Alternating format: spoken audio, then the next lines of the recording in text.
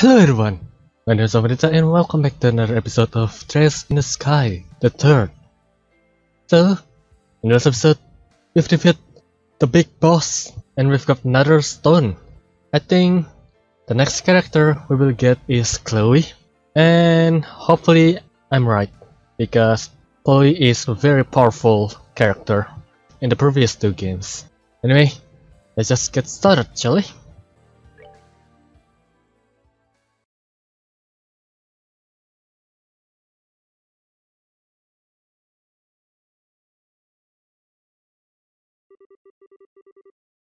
I'm so sorry, Kevin. I felt like your mother. But I'm so tired. I'm so tired. At least this way, the two of us can.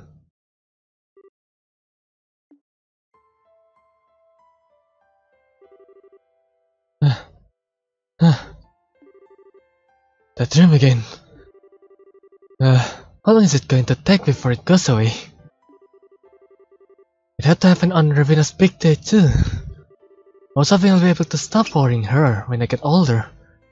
But at this rate, I'm sure she's plenty used to you worrying her already.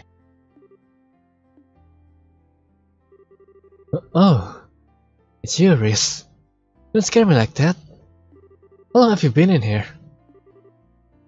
For a while.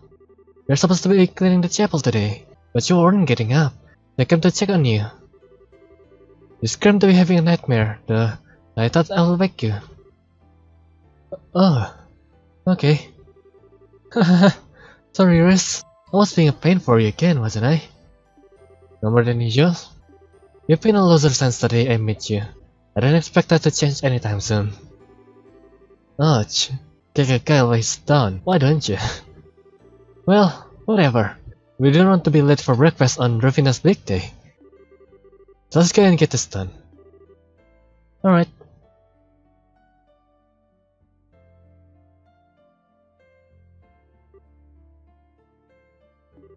Ravina? Oh. Good morning, you two. I wasn't expecting to see you here this early. Are you on cleaning duty today? Yes, but... What are you doing up so early? You've got a long journey ahead of you. You need plenty of sleep or you're gonna be exhausted before you even get there. I mean, isn't Arthur age away from here? Well, yes, but I won't be able to offer my prayers to Alice here again for quite some time. So I decided to get up early and pray for all the days I'm going to be missing too. Seriously? That's why? That's very you. Are you really going to be that busy though? I thought you might be able to come home from time to time, at least. I wish I could say otherwise, but I probably will. I've only just become a squire, so there will be plenty of work in store for me. I'll be lucky to find time to sleep, never mind come home. Might be able to squeeze some time into my schedule once I've gotten the hang of the workload. But until then... Okay. And that's why you've gotta sleep now while you still can. Come on, you've done enough praying for one day, so go back to bed until breakfast or something. You're so cold to me. What? How? I thought you wanted to make the most of the time you've got left with me, but it's like you don't even want me here. Did I do a bad job at raising you? I never said I didn't want you here. You might have done a lot for me, but raising me here is a stretch. It's okay, you're just embarrassed.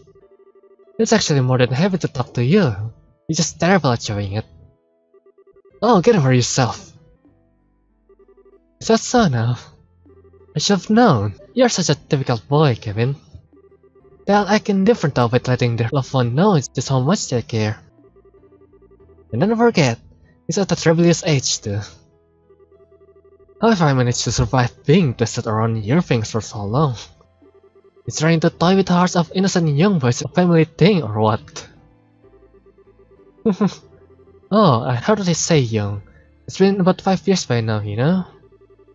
Ah, speaking of which, I think I'm starting to get craving for some chocolate. Maybe I should pick up some up on the way to the station. Quincyville, of course, for obvious reasons. Oh, their new mint chocolate's my current favorite. The fresh aftertaste mixes in with the chocolate flavor really well. I'll admit that does sound tempting, but I think I'm more in the mood for the classic milk this time. That flavor will always be a fun little trip down memory lane for me. Because of how we met. Kevin, you are disgusting. But why? I think I'll get that warm and fuzzy feeling when you look back on it. After all, the day you came to live with us, Kevin, was the start of many new and wonderful memories. I treasure every single one I've made during these 5 years. They are all priceless to me. Then why did you decide to become a squire and leave us? It just doesn't seem like the right job for you. Even if you wanted to be in the church, couldn't you have become a sister at the chaplain or something? I'm sorry, Kevin. Apparently I've just got appetite for it, or so I've been told. I feel like the best thing I can do is to make use of that and try to help people in the best way I can. Of course, that's all such as I won't be cut for it at all, and will have to come home anyway. There's no way a girl as naive as you is gonna be any good at the kind of crazy tough stuff you have to do. You better come straight back home once you've had enough. Oof, really? Well, if it does come to that, I'll be expecting a nice warm welcome from the two of you. And with that, I believe this conversation has done a lovely job with helping you procrastinate cleaning for long enough. Shall I lend a hand? If you are going to do your job, you might as well do it perfectly and have the whole chapel sparkling.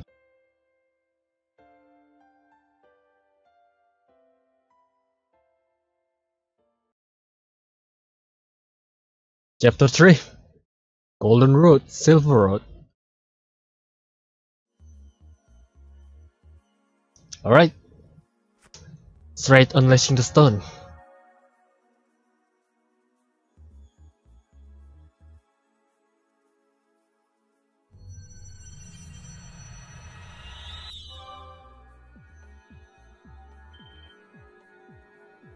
Two lights?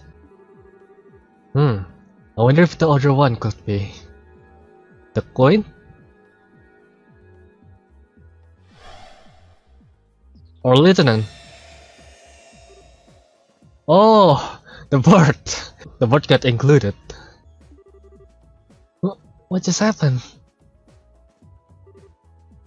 Julia, did you not leave for training exercise on board the Arsail? I'm sorry I left to see you safe, Your Highness. I see Seki's with you too. He is, but I'm not quite sure what's going on. What? Haha, long time no see. Hi Chloe. I sure wasn't expecting to run into you here. What are you all doing here? Oh. It's good to see you again, Chloe. And sick too, of course. You two look well. Thank you. I'm not sure what to say. I feel like I should be waking up at any moment now, but I'm not sure I even want to.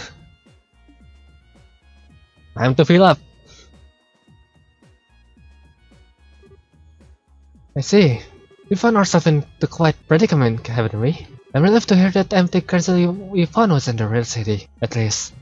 But still, unfortunately, that doesn't necessarily rule out the real capital being in danger. We are dealing with something that has such a great power. It can create a flawless replica of a vast city. There's not only how far its influence could extend. Reese, surely there's no need to worry her so. We have nothing to gain from shying away from the truth. If anything, she's helping me better understand the gravity of the situation we are in. I'd like to help you with the investigation if I can.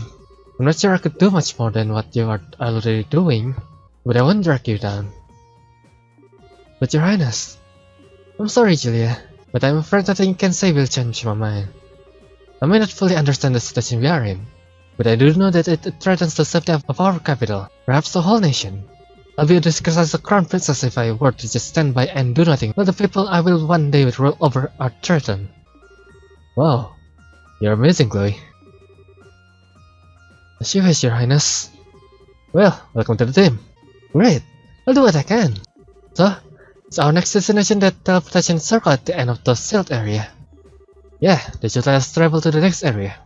Or, by the sound of it, to the next plane. Yeah, that appears to be the technical name for the various areas that make up the land we are in. It's a concept neat in the 17th Church too. A world is made of a number of planes or realms situated on top of one another. At the top is a sky where the goddess dwells. Below is the earth where we live. And at the bottom lies Gehenna, where sinners are judged. Those are the main three, but in between them, there are countless other planes or realms too. So in other words, the further down we descend, the less the blessing of the goddess will be able to reach us. Hey, can you not say stuff like that? With all the creepy monsters roaming around, it's freaking enough around here as it is. Huh, you sound like a child who's afraid to walk around the house when the lights are off. Although I suppose it does make sense, given that you truly are a child. I'm so not a child! Anyway, if that fake answer was the second plane, next one's the third, right? I mean, it sounds obvious, but I'm not sure it's all going in one clear direction or if we might run into a fork at some point. I think straightforward is a safe enough assumption to make for now. And while we might not know what the Lord of Phantasma wants with us, we know it's nothing good. So even if it's not like that, it doesn't change how ugly this could get. So let's get ready for just about anything. Who knows what's waiting for us up ahead? Something wrong, Riz. If you think you might figure something out, the rest of the class would love to hear about it. It's nothing important. You're right, we just started getting ready to leave. It may be worth our while to investigate some of the doors we've encountered thus far too. Yeah, I don't know what's up with those things, but there sure are a ton of them. At the very least, they don't seem to have been placed by any of our fools. I'm all in favor of investigating them too. Chloe, welcome to the team. Well, first of all, I think I'm gonna get the craft points first. Oh, you guys are in here. Let's drink this. Yes. Nice. Alright, let's get into the next plane.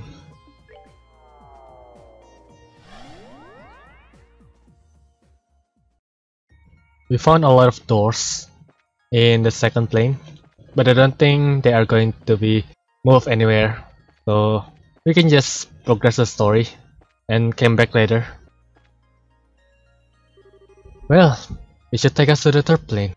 Funny how this warp ended up being this exact spot the device to steal the Auriel was in the real world. Device? Are you referring to the first barrier mentioned in that report? Yeah, the one designed to temporarily freeze it in another dimension of space. Although, unfortunately, the guys who pulled it off, it looks like even that wasn't enough to stop the Gospels being able to influence it. I see. We still don't know what happened to the Auriel either. There seems to be many who think that the Liber Arc collapsing means the Auriel itself is no more too, which is possible, I suppose. All we really know is that judging by how shaken Wiseman was, something unexpected happened. Beyond that, nothing. I fear Professor Wiseman might be the only one who knows the truth about exactly what happened. Although I don't have the faintest idea where he could be now, or what he's doing there. What? But the report said quite clearly. No one in the church is sure what happened to him, either. It's still being looked into. Still, I think it's fairly safe to say that Wiseman isn't involved in what's happening right here. If he were, I'm sure he'll be open revealing every second of this. You all know what kind of guy he is. It's true. He doesn't really have anything to gain by wearing a mask like that, I suppose. We've got too many unanswered questions at this point, but we can just to keep looking for answers. The less we know, the more we have to be on guard though, so we best be careful. Right, Tris? Suppose so.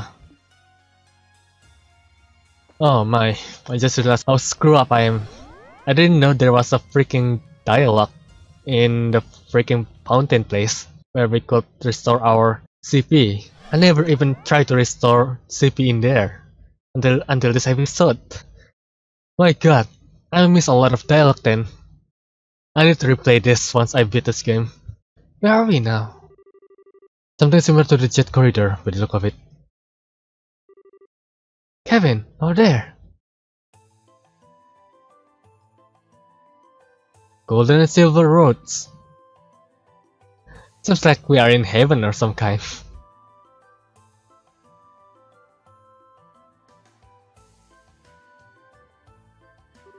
A golden and silver gate. Well, this is foreboding. Again.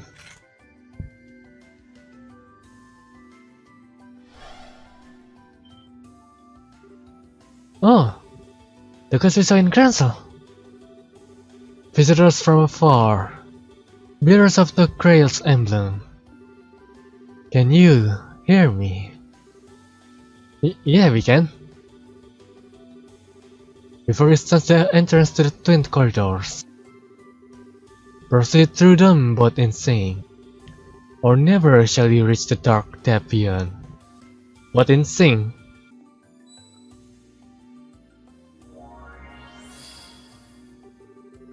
I entrust their operation to the monument before you. Step forward into the corridors. The power of the grace with you, and move onward. But beware, once you have stepped through the doors, the trial must be completed. Ah. Well, that's one question answered. That voice we have been hearing all this time was hers. Although now the next question is, who is she anyway? Whoever she is, she gave us some valuable advice on how to proceed. Step forward into the corridors, the power of the grail with you, and move onward. And as we take her up on that advice, moving in sync means we are gonna have to split up though. Or more like Chris and I have to each take a door at the same time while you guys take along with whoever.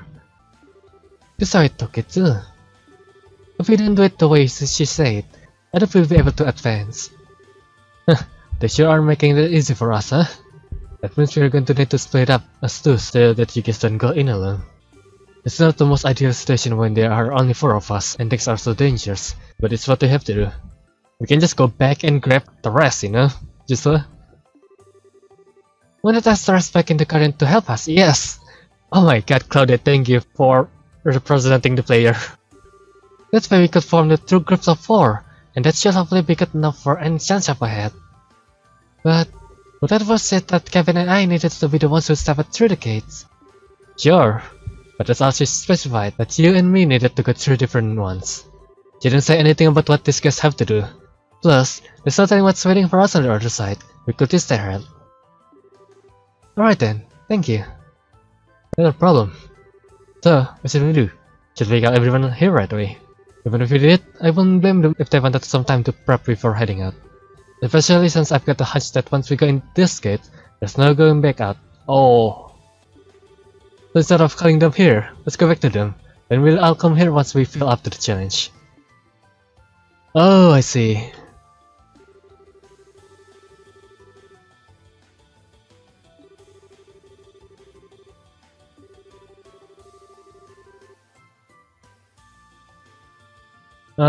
Yeah. Okay.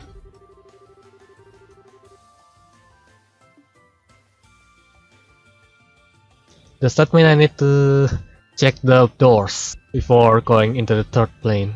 I think that's what the game trying to tell me. I'm gonna see the equipments and the quartz before going into the one of the gates, and yeah, and after that we'll go to the one of the gates. This will take a while. Let's go to the 3rd plane.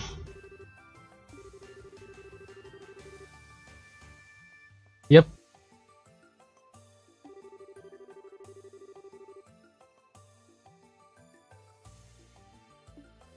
Start exploring.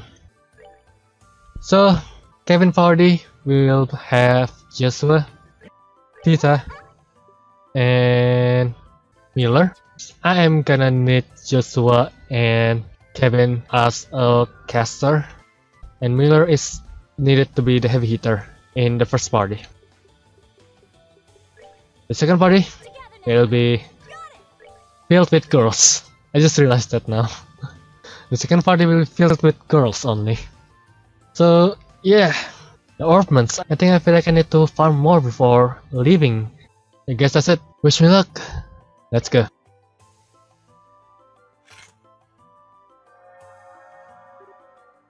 Oh, it's reacting to us.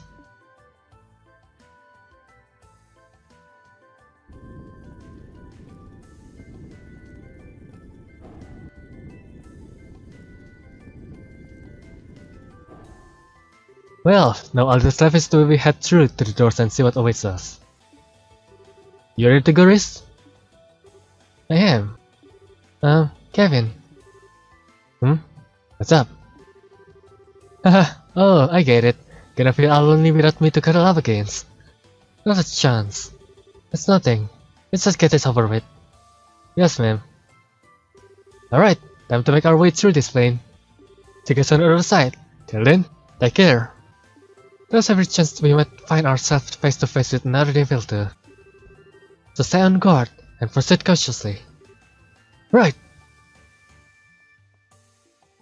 Alright, who are we going to play first? I prefer we are playing as Riz.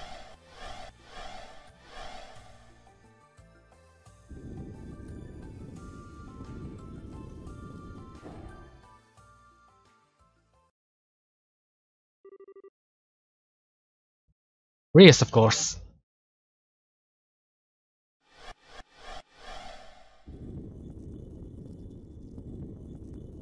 This place looks beautiful. And straight out of the bed, we are fighting. On guard, everyone.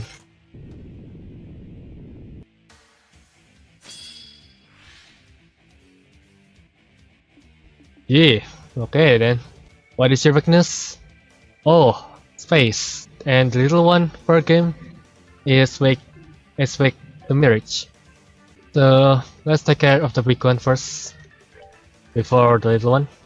Attack normally. Didn't do anything. Ouch, poison. Oh, they are really tough.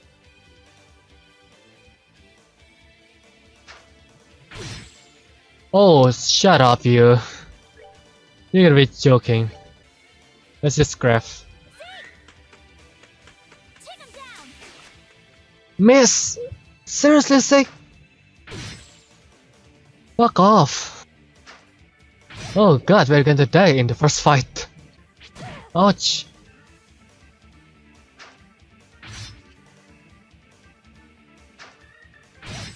They can cancel the freaking arc. This is gonna get annoying real quick. You're going to die. I'm so sorry. Alright, you know what? We're going to restart this. I cannot take it when someone die in the first fight. No, no, no.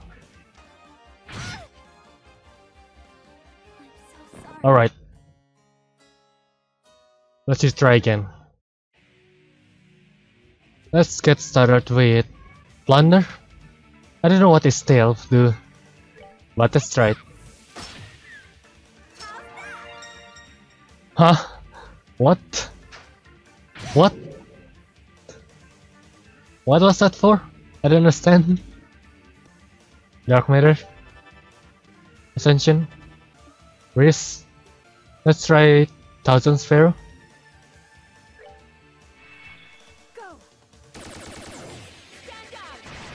Whoa! Damn!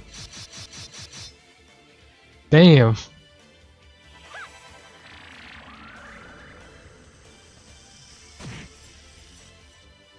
If we landed a hit on the big monster, we can deal a lot of damage. But the hardest thing is that don't let them cancel our arts. Let's use Holy Blessing for Julia.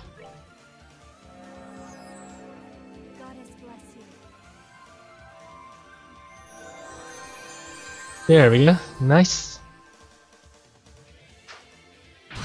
Bugger off, mate.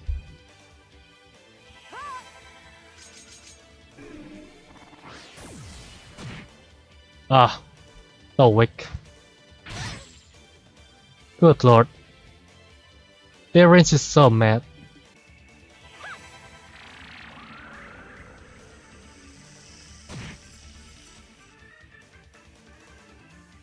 Alright, that's done. Dark Matter. Let's finish this. Ascension. Ascension. Again.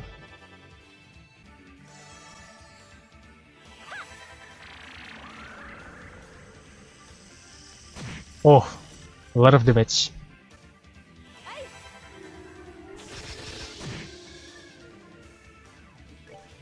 Let's attack normally. Now, only the little one left. Fortunately, it got sealed. Haha! We did it. What? I did not expect that. For me, nicely done. Well, there's that, I guess. Unfortunate.